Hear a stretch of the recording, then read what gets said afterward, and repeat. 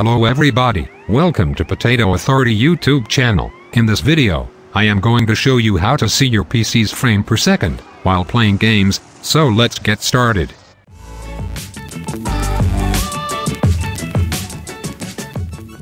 So, in order to view your FPS, you need to download this software, called Fraps. The link to download this software will be in description. After opening this software, go to FPS section, select your overlay corner, and set your FPS viewer hotkey button. With this software, you can also record your gameplay, take screenshot, and this also has a benchmark option.